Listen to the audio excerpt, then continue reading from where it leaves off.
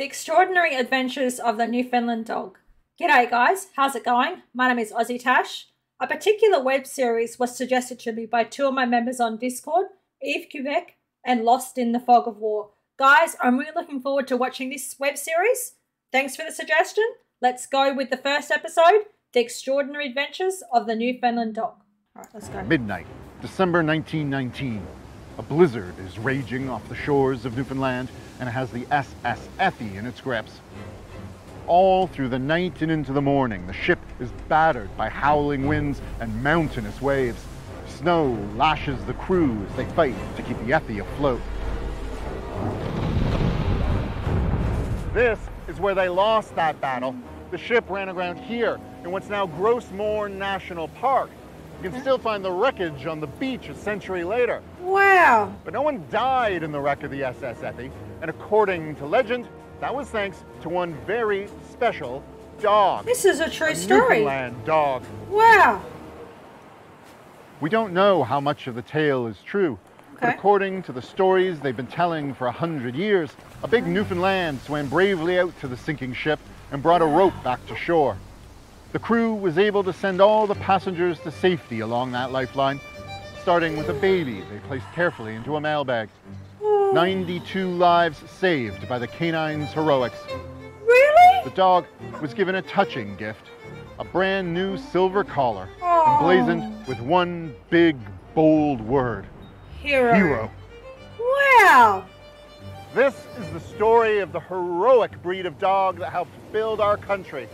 This is Canadiana. Wow.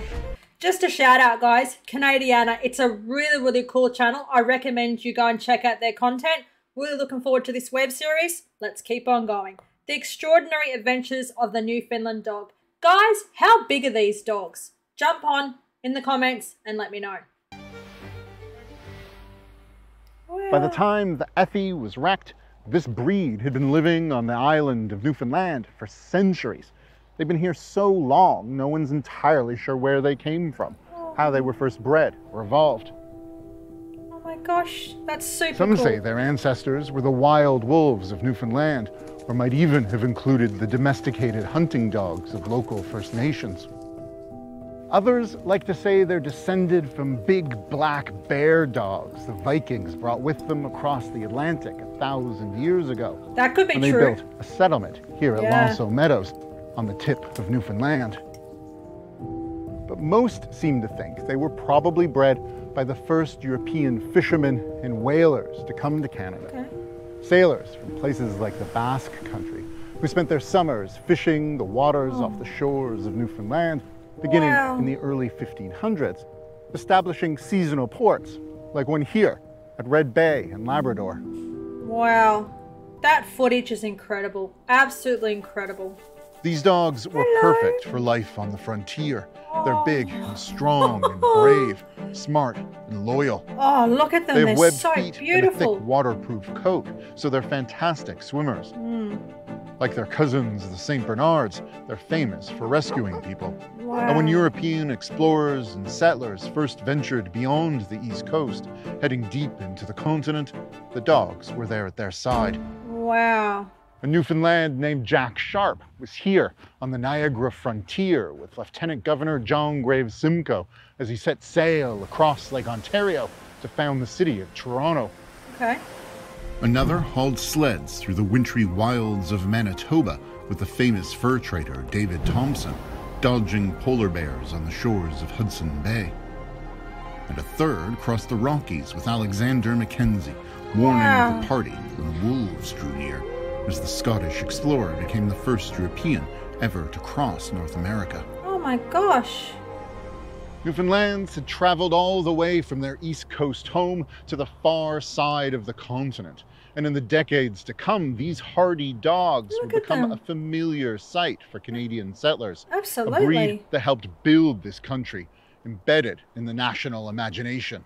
And just a couple of decades after the shipwreck of the Effie, another Newfoundland dog would make an even more dramatic rescue. His name was Gander. He was the mascot of the Royal Rifles of Canada, named after the Newfoundland town where the unit was stationed. And when the soldiers headed off to war, they brought their canine companion with them. Wow. He even got a promotion. He was now Sergeant Gander. Sergeant Gander, that's super cool. The Royal Rifles had been sent to Hong Kong, and the day after Pearl Harbor, the Japanese invaded the British colony. It was the first time Canadian forces had fought a land battle in the entire war, and they were outnumbered 4-1. Hold on, did Gander go with them to Hong Kong? That is super, super cool. These dogs from Newfoundland, the Newfoundland dog, they have played an incredible part in Canadian history, haven't they? Absolutely incredible. Guys, leave a comment. Do you have a Newfoundland dog? They look so huge, so cute. Their web feet, that would be really, really cool for swimming. These stories are absolutely incredible. What a huge part they have played in the history of Canada. Fantastic. And that footage, the footage of Newfoundland, the port, the coastline, just incredible. And the statues of the dogs, they looked really, really tall. I'm guessing they're lifelike too. Oh my gosh, I'm loving this tale so much. But they had Sergeant Gander on their side. He helped fight off 3 assaults, one after the other, as the instincts bred into him through his ancestors kicked in. And when a grenade was tossed at a group of Canadian soldiers, he leapt to their defense. What did he do? Sergeant Gander raced out, picked up the grenade, What? and carried it away from his comrades. Oh my gosh, Off are you toward the serious? His final act of bravery. Oh no. He gave his life to save 7 men. Oh no. Sergeant Gander was awarded his own medal for gallantry. And here at the Hong Kong Veterans Memorial Wall in Ottawa, you'll find his name included among all the other Canadians who died in that bloody look battle. At that. Oh, that's so Today, amazing. Sergeant Gander still keeps watch over his hometown. This statue was erected in the heart of Gander just a few years ago.